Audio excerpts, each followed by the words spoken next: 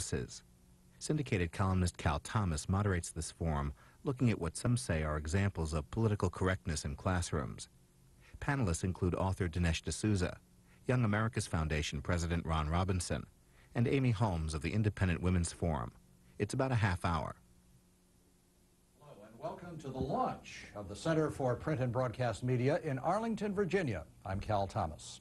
As part of the center's inaugural activities, the first Campus Journalism Awards were given out this morning. Over 200 entries from college students across the country were submitted, and we are joined now by two winners. Kyle Harper of the University of Oklahoma is here, representing his paper, The Fountainhead, the winner of this year's Best New Publication Award. Also a winner today, Baird Alice of the University of Chicago. Baird is the winner of the Best Editorial Award, and he writes for the Chicago Criterion. Conservative papers on college campuses. Who would have ever thought? Dinesh D'Souza, we were just talking before we started this program. I first met you as one of the co-conspirators of the politically incorrect Dartmouth Review up there in wonderful New Hampshire.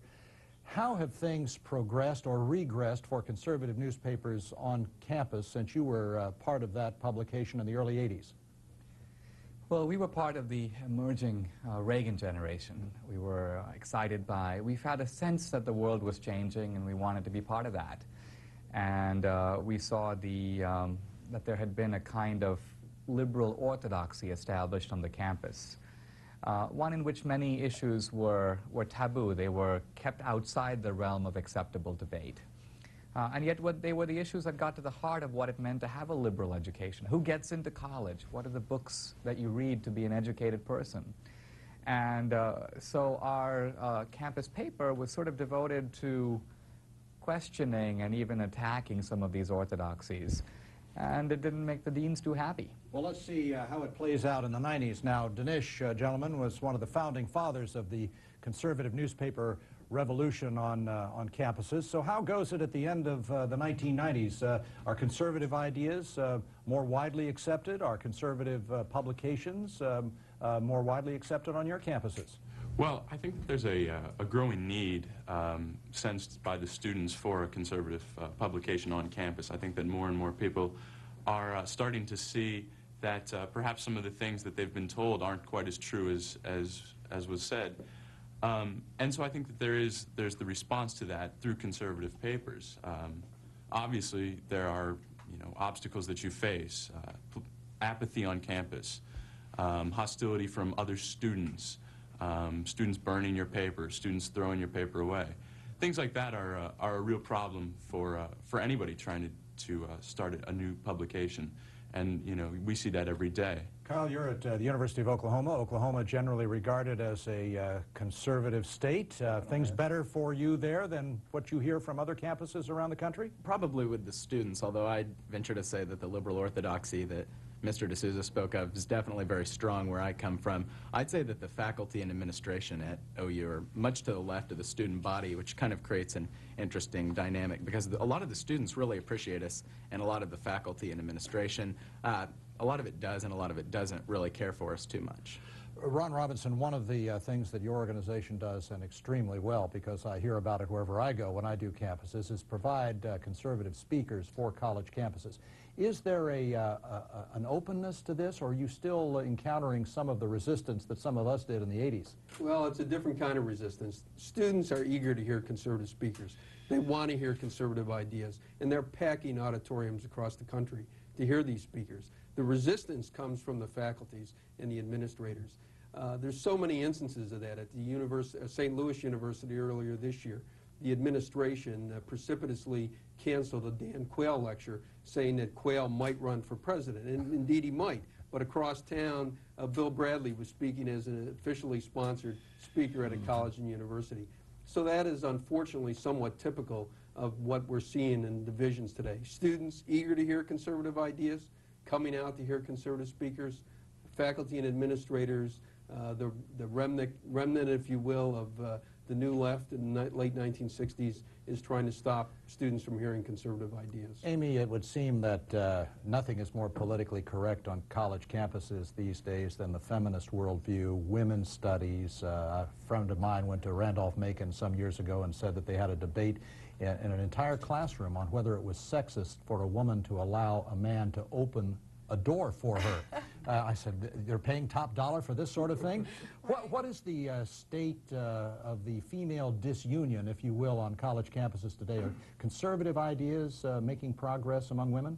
I think they absolutely are, that there's actually kind of a boredom with the campus feminists, that they represent this extreme left-wing group that a lot of students just, they don't even know where their women's center is. So this has opened the opportunity for conservative women to have their voices heard, to speak to mainstream women. And in fact, I work with some young women at Georgetown, Yale, Smith, and other colleges.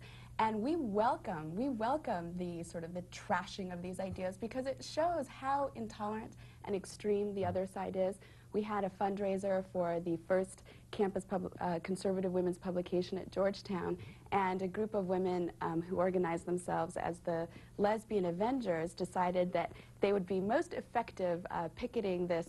Well, first they wanted to crash into the event without paying the nominal student fee. And we said, listen, if you pay your $10, you can come in and do whatever you want. But they didn't want to do that. So then they decided to kiss and grope each other in front of everybody. And we're like, look, you're blocking the entrance. If you want to do that outside, that's perfectly acceptable. But for us, it just highlighted the fact that these women are totally intolerant of anybody, you know, even a step to the right of them, and it's good for our cause. Boy, positive, advancing. I like to hear that. Nobody's into defeat. This is tremendous. We want to recognize all the colleges and universities who were winners in the first Campus Journalism Awards. They are the University of Chicago, Dartmouth College, Baylor University, the University of Iowa, Wabash College, Brandeis University, the University of Oregon, Northwestern University, Harvard, and the 1999 New Publication Award winner went to the Fountainhead at the University of Oklahoma. Congratulations to all of the winners. Dinesh, I want to pick up on something, again, we were talking about before the program. A lot of racial politics in this country. People continue to exploit the race and class warfare for their own political benefit. You wrote a book, very controversial, had you on some of my programs talking about it, The End of Racism.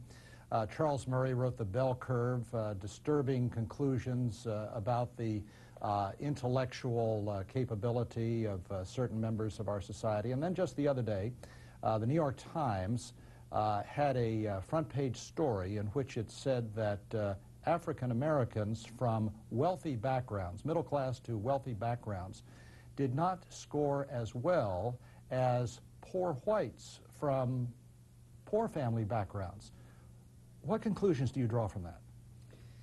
Well, in some ways, you begin by acknowledging that the liberal premise of the 60s, which was embodied in the civil rights movement, was that in some ways, if you have anti-discrimination laws, and as minority groups become middle class, they will, in a sense, the problem will shift from race to class. And so, for example, the expectation was that the children of these families would all do equally well. It's been a disturbing and somewhat shocking conclusion that Asians and whites from poor families do far better on tests, including math tests, than upper middle class African Americans. This has been something that the academic community has been wrestling with. I don't think that the so-called bell curve explanation, the genetic view, is right. I think that it assumes too much. It's too easy an explanation. I think that my own answer, very briefly, is that most immigrant communities have taken 2 or 3 generations to enter the middle class. And you can think of Mario Cuomo's grandfather coming as a cobbler, and Mario Cuomo's father goes to City College of New York, and Cuomo becomes the governor. For African Americans, the history is unique. In the 60s, with the Watts riots and the civil disturbances, many Americans said, we have to have a black middle class and we have to have it now. And a lot of programs, Great Society programs, affirmative action programs, were expanded to create this black middle class, and it's been quite successful. We have a black middle class but I would argue it is an economic middle class and not yet a cultural middle class. So I think it will take a little more time for the cultural habits, if you will, to develop that will neutralize some of these differences. So I actually have a hopeful view of it. But ironically, what to me is surprising is none of this can really even be debated. You have to attribute these things to societal discrimination. And if the discrimination is not obvious, I mean, how could racism make poor whites and Asians do better on a math test than an upper middle class African American? When the racism is not evident, it has to be inferred. It's not overt, so it's got to be covert. And so we're driven into ever more ridiculous conjectures. I think a little more honesty would go a long way toward making this, to lowering the temperature and having a better discussion. Amy, before we got to the politically correct era in which we now live, colleges and universities used to be about imparting ideas and wisdom and knowledge. And now, beginning with freshman guides in a lot of our colleges and universities, it's clearly a kind of propaganda re-education camp that if these kids didn't get it by the time they graduated from their high school, it's going to be drummed into them through peer pressure, through co-ed dorms, through gay and lesbian studies, and it begins during orientation in some of these freshman guides. Tell us about how outrageous they have become. Well, what our guide tried to do was to inject a little truth into the discussion. That one of the authors remembers her freshman year being told in a group of women that, you know, 1 in 8 of you is going to be a victim of rape before you graduate from this university. And she was afraid of her male peers, she was afraid of walking alone on campus, and she looked at her other female friends thinking, which one of you, is it going to be me, is it going to be you? But that this was all completely exaggerated for effect. And what these women are saying is that women don't need to be told lies in order to protect themselves. And in fact, these kinds of lies about what's going to happen to you at this campus obscures the ways that you can protect yourself most effectively. For example, we know, you can go look at on the website for the American Medical Association, that alcohol plays a big factor in sexual assault or simply sexual miscommunication between male and female students. And unfortunately, the Women's Center doesn't talk about that, because then what that means is that women are in a position to protect themselves without the help of the Women's Center, that they know that part of the problem is going out on the weekends and getting wasted and going home with somebody that they don't know very well and that they haven't done their work. And for example, with the date rape drug, this was something that was, you know, just an absolute crisis on the college campuses. And then when we looked into it from the DC Rape Crisis Center, the number of sexual assaults involving substances and involving Rohypnol, this drug, were tiny. It was a tiny, tiny fraction. But the manufacturers, Hoffman La Roche, have reformulated this drug, so it's now blue when it's put into a liquid. But again, the Women's Center doesn't put this information out because they want to keep these women in a constant state of hysteria. Ron, looking at the commencement speakers this year, C-SPAN did a series of them. They called me up and said, "Hey, we don't know too many conservatives. Are you speaking anywhere this year?" I said, "Yeah, Covenant College in Lookout Mountain, Georgia, on the Tennessee border." And so, "Okay, well, we're going to come and cover you." So I was one of only 4 that we've been able to count conservative speakers at major colleges and universities. There were dozens, scores from the other side, from Kofi Annan to Madeleine Albright, Cokie Roberts of ABC, Rick Kaplan, the socialist president of CNN, Bill Richardson, who has operated Los Alamos like a Chinese restaurant. I mean, what is the problem here with this, and what can be done to overcome it and allow at least a fair and balanced number of conservative speakers to come to these campuses? Well, the problem is university officials control commencements for the most part. I thought that was student-initiated. It can be in some cases, but even there, oftentimes the administrators will override it. That was my experience when I graduated from law school, and I see it around the country. What we're seeing is that Clinton administration apologists are getting the top billing. After that, media officials, particularly left-wing media commentators, and then prominent Democratic elected officials, the president and the vice president leading that group. What you're not seeing is any sense of balance anywhere in the country in that respect. I'm glad that you spoke in Tennessee, but commencements are not a new beginning for college students. Commencements are one last opportunity for the administration to give them left-wing orthodoxy. Well, how do you fix that? I mean, do alumni say, look, who are conservative? Do they say we're going to withhold some contributions? That gets their attention in a hurry. It does. I think students need to speak out on it more. It's not just the imbalance there. I mean, it's really stark when you think of people like Supreme Court Justice Thomas and Scalia and Rehnquist not giving commencements, a Nobel laureate like Milton Friedman not giving a commencement. When you start going to even conservative media personalities like George Will, who I think has shown up once in the top 50 schools in the last 5 years. You need to expose this, you need to have students protest it, and you need for contributors and alumni to say, hey, when a school like Yale has 3 or 4 Clinton cabinet officials, it has the Democratic mayor of Baltimore, it has Henry Winkler, the actor.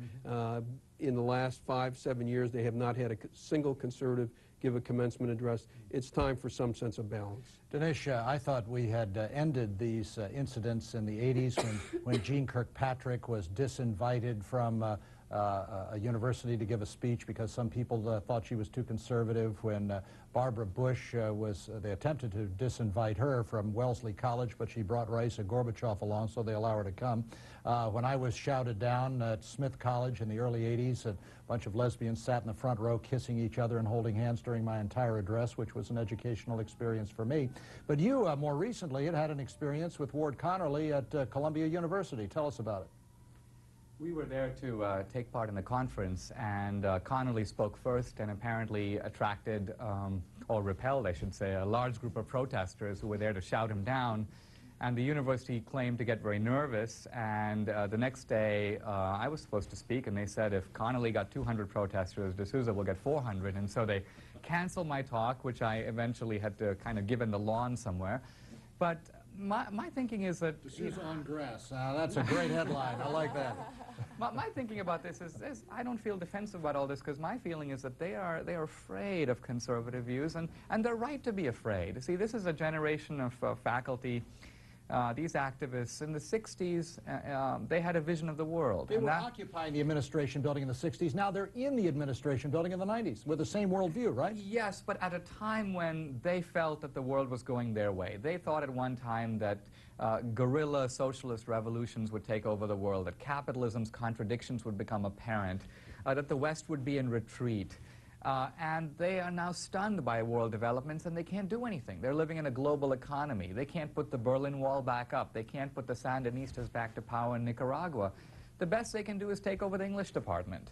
And so... Right, and there's something I want to add to that. And in fact, in terms of winning student support, as we heard earlier, they're losing. The UCLA survey of freshmen found that political apathy is at an all-time low. More students are registering independent, that this liberal orthodoxy, as we're calling it, on the college campus is really just driving people out of politics. It's not inviting them. Is independence then a way station on the way to conservatism, or the apathy's a bad thing? That's really worse, isn't it, than engagement? At least if you have a liberal engaged in political activism, you can meet them on that plane and debate the ideas. But if they're apathetic, if they've dropped out, if they only care about making tons of money and don't care about what's going on in their state capitals or in their nation's capital, isn't that a problem for conservatives as well?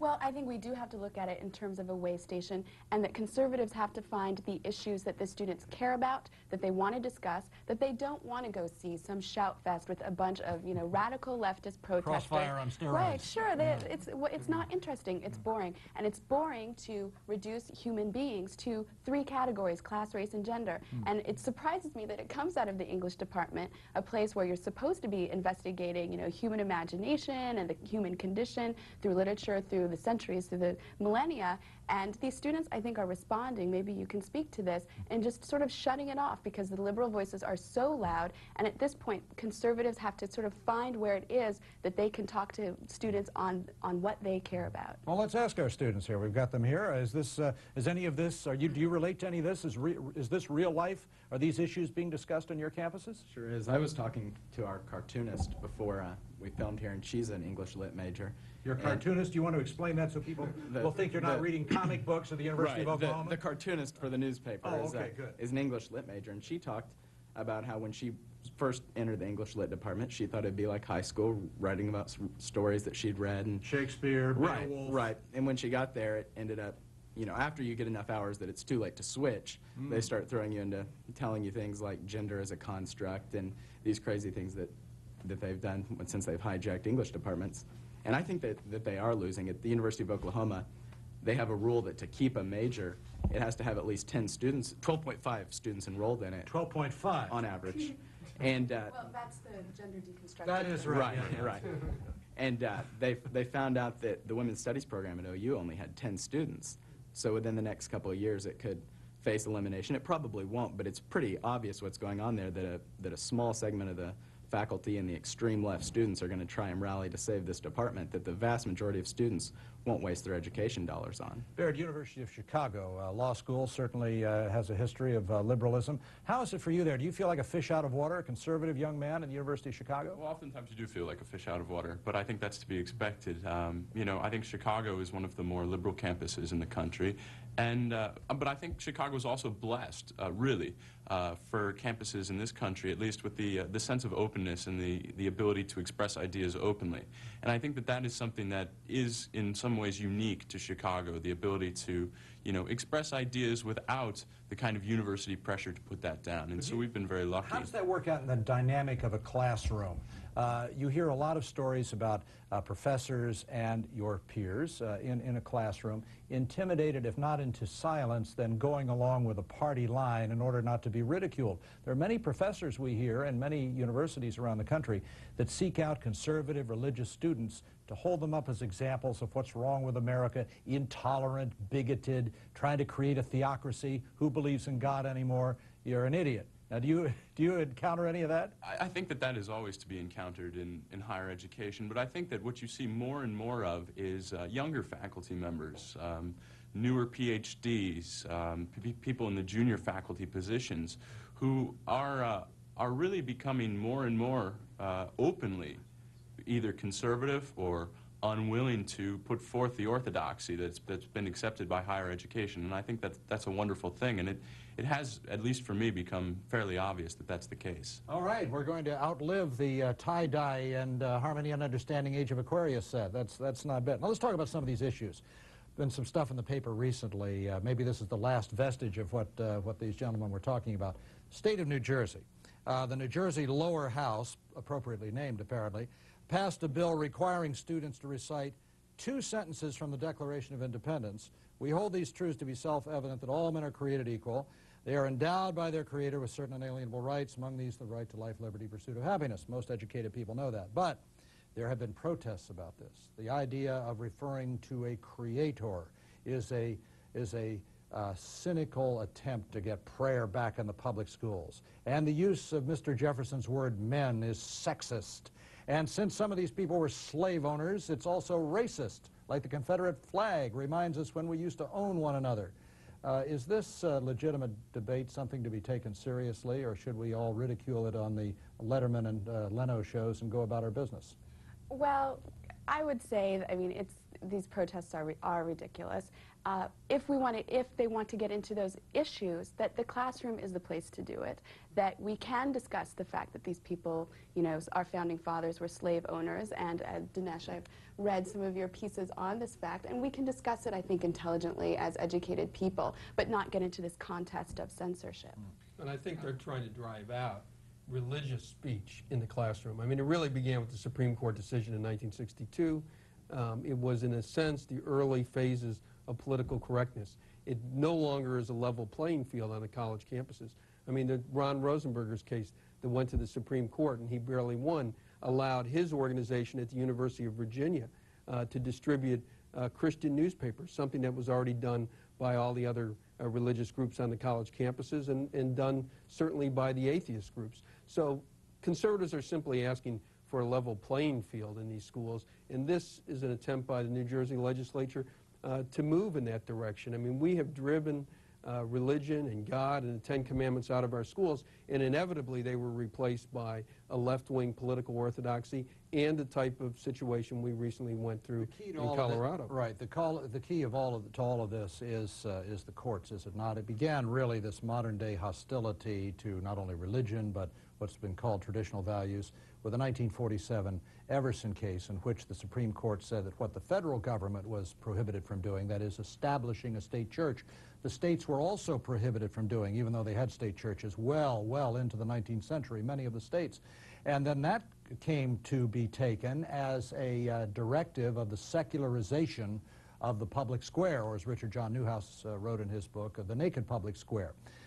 So the courts are really the key, aren't they? If we're going to really reestablish academic freedom at all levels, if we're going to reestablish the kind of free speech that even allows conservative and religious people to have their say in the public square, and the universities are supposedly as public as any other part of the square, we got to do something about the courts, don't we?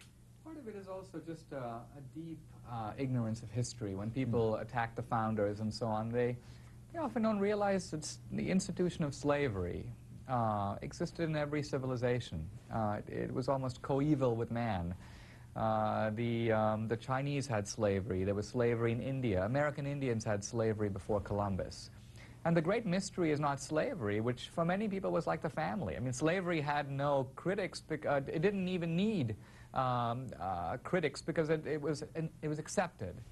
The mystery is, in a way, not that the founders owned slaves, but why a slave owner, Jefferson, would write the Declaration of Independence, articulating a principle that would seem to run against his own self-interest.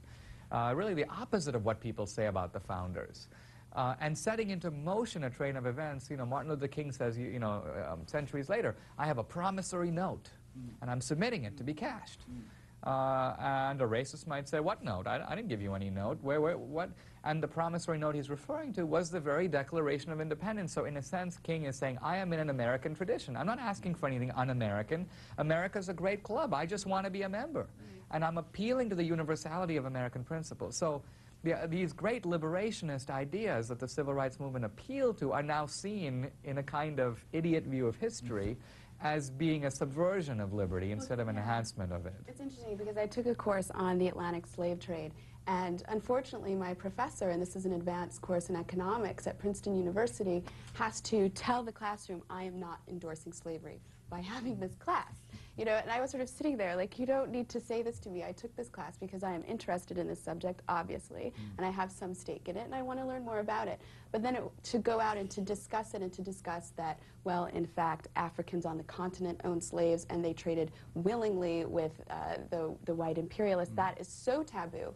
But it seems to me that the other students in this class, they're not interested in this being a taboo subject. They're interested in learning the facts. And that's where I think that the liberals are going to lose, because the facts are so much more interesting than this story that they've written. Amy and Ron, we only got a couple of minutes here. I want to, and Dinesh, just to comment on, it seems to me that conservative students going into many of these traditionally liberal universities, or at least modern traditionally liberal, if that's not a contradiction, are better prepared. You have these freshman guides. They know what they're getting into. They know what to encounter. Many of them, it's not a surprise when they meet some of this orthodoxy coming down from the older professors anyway. Tell us how you're preparing particularly young women through the Independent Women's Forum if they choose to go to some of these universities so their history, their faith, their values are not dissected in their freshman year. Right. Well, what our freshman guides strive to do is that they were the outgrowth of the students themselves. We were approached by women from Georgetown to say, can you please help us? Help us in trying to discuss our views, to get a forum out there. And we said, absolutely, what a privilege that you're coming to us. This is really fantastic. And after that, then women at Yale, they had seen the guide. They thought it was very interesting. And the editor was actually at the time a member of the Yale Women's Center, and so she saw both sides, and she said, my side is not getting out there, and I want to be able to sort of be a bridge here. So what we're doing is, through these guides, giving these women an opportunity to go in a different route, and it's conservative, and some of it is kind of, I would say, even squishy. But one of the topics that we have found that these women are just flocking to is the issue of dating.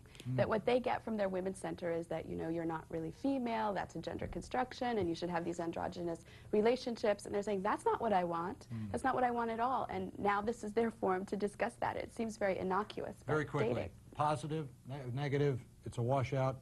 Next 15 years, campus is going to be better, worse, the same? I think it's going to be better. Ron, what do you Better think? because of the students. Okay. Dinesh? the activists of the 60s are getting older. The actuarial tables are on our side. All right, great. Thanks very much to all of you for being my guest, and appreciate your insights. To get